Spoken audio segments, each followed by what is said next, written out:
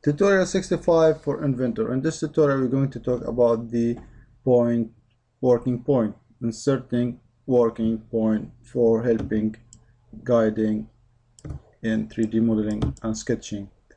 So in the previous tutorial, we created these axes. Let's select them, then delete, using instead the point tool. So the same like the axis and plane, you have different types of insertion, and the first one is the default, and it can mostly create the types of the point depending on your selection, quite fast and easy, and the rest of choices, they are clear for you how to use. So let's select the first type, and if you hover over that corner, so you are selecting that point, and now if you hover over that, also you are inserting a point, and if you move in the other corners, you are able to select these corners.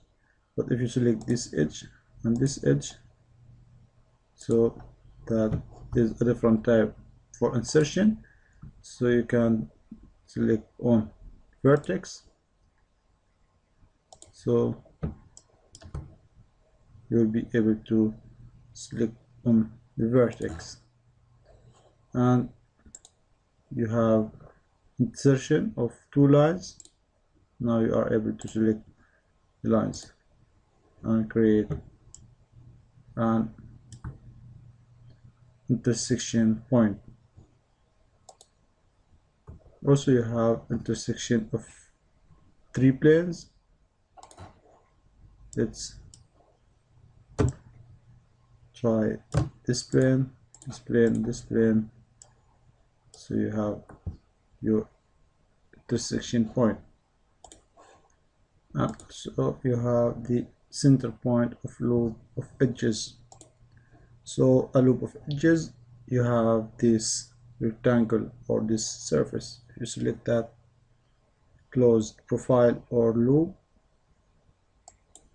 you creating that reference point.